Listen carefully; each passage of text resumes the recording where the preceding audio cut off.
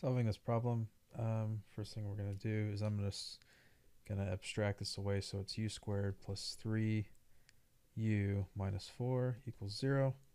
So we get u minus 4 and then u plus 4 and then u minus 1. So our roots are going to be u is equal to negative 4 and 1.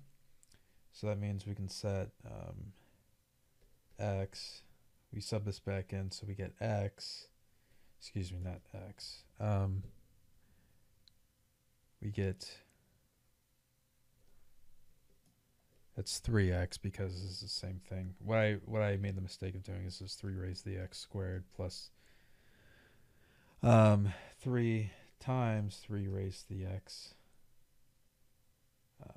because the 3x plus 1 is the same thing as 3 raised to the x times 3. All right.